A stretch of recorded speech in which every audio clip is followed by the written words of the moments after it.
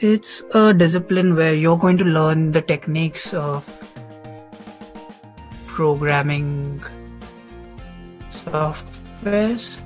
So the softwares that power or they are to be built by following certain principles and certain techniques. So the benefit of pursuing your masters at UCI is you're going to meet some really reputed professors who have designed their own algorithms.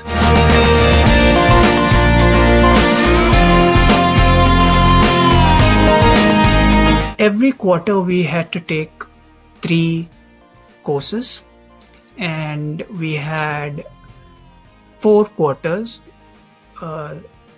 This is not including the quarter where in which I interned.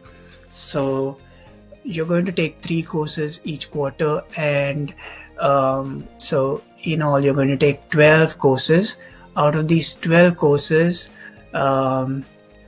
I think there are going to be like 3 core courses that you have to take, and they're going to change the list of courses that are called core and then elective. So there are going to be 3 core courses that you have to take. The rest of the courses are elective.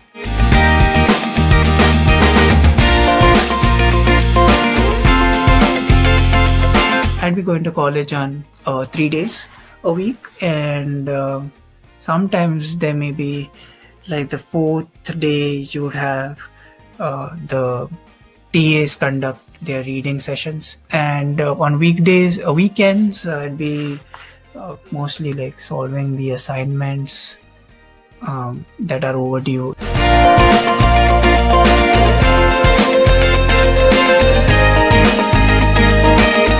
The batch will be divided into several groups, and each group will be allotted a time slot in which they can apply to the courses they desire, and I got the courses that I wanted.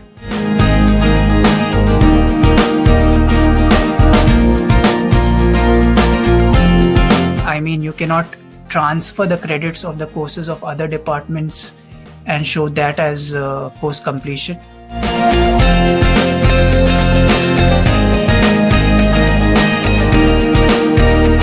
So at least in the professional program, you don't get a specialization as such.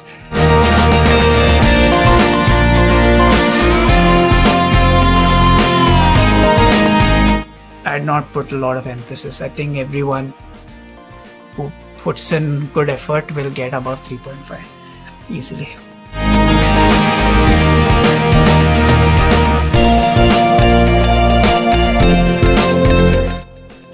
Be very good at one programming language. Choose one programming language that is object-oriented and be very good at it. Be it C++, Java, Python.